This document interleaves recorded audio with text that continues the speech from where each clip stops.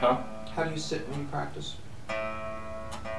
When I practice, I sit on a stool and I use a... use the footstool? I have a footstool, and so what I'm doing is I'm sitting like so you're this. putting it I on put the that guitar on. I don't use the classical position. It's going to be hard for you to relax. I mean, it's a terrible position to practice in. Because you're back like this, your entire upper body's tense and you don't know it.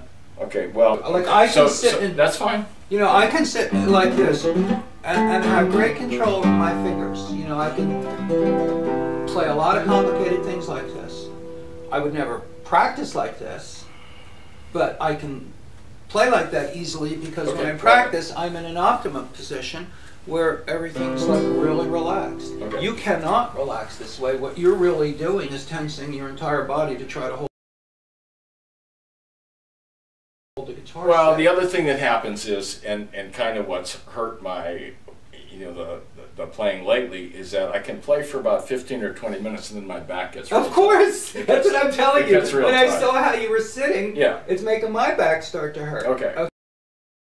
So you want to move out to the edge of the chair, and then you want to, I'm going to lower this a little bit. So the first task always is to find the proper position for practicing. So let's see, now foot up, this foot up here. Okay, you come forward. Now, forward a little bit more. You have to sit to the edge of the chair. That's it. And then your back is like this.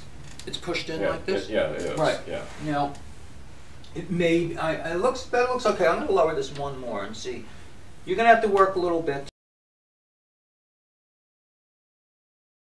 See, now that isn't really correct, so that's the first thing we have to fix.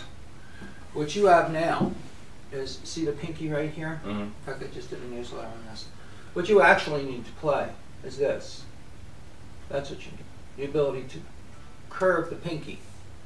Have the distal joint bent like that, you see? And eventually you want your two strengthened so that your fingers look like this and you have space right here. That's what you want. That's right. It's a muscle right here that pulls that bone over, and it must be strengthened so that this is easy to do. Okay. Okay? So that's much better. Now,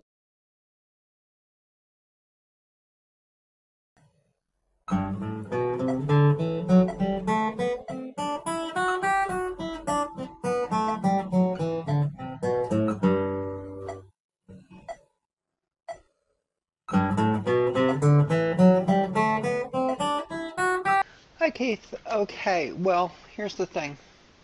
Your finger form is actually very good.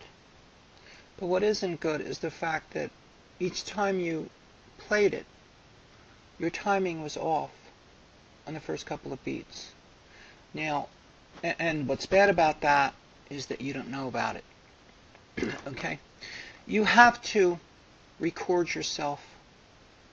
You should get something that can play back at half speed, like a micro cassette recorder. I use a cassette machine rather than software. Software will do it, you can use that, but you need to, in a practice session, you need to record yourself at each repetition and listen back, especially as you move the speed up. You're just continuing to do it over and over and over. You have no idea whether what you're doing is correct. That means it can never get better, because we must know exactly. Alright? So, that's the situation. So I need you to fix that. I need you to listen to what you sent me to hear that it's off, and then to start to correct it. Only play those first 5 notes and make sure begins and ends on the beat and everything's even in between, because there is no building speed or control without doing that at every step of the way.